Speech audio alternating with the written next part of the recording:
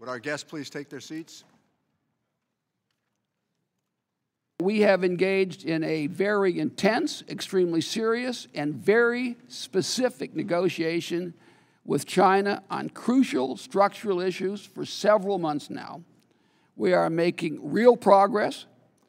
If we can complete this effort, and again I say if, and can reach a satisfactory solution to the all-important outstanding issue of enforceability, as well as some other concerns, we might be able to have an agreement that helps us turn the corner in our economic relationship with China. The administration's tariffs have been sweeping, disruptive, controversial, and indeed for some sectors painful. The administration's promise is that high-risk approaches... Let me be clear. Much still needs to be done, both before an agreement is reached and, more importantly, after it is reached, if one is reached.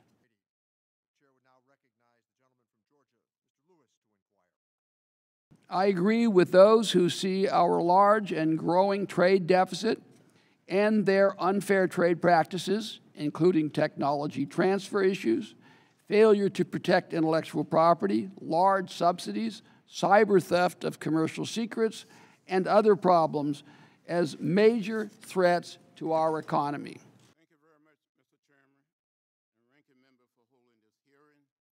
Thank you, Mr. Ambassador.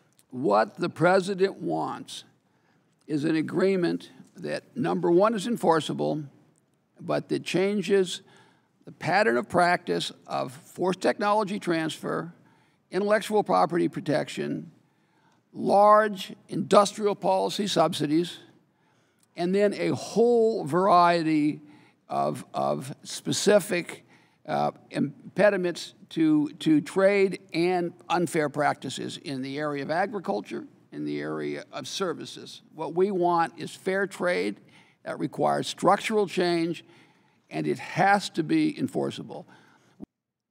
We recognize the gentleman from California, Mr. Thompson. Thank you, Mr. Chairman. Thank you for holding the hearing. Ambassador, thank you for being here, and thank you for your willingness to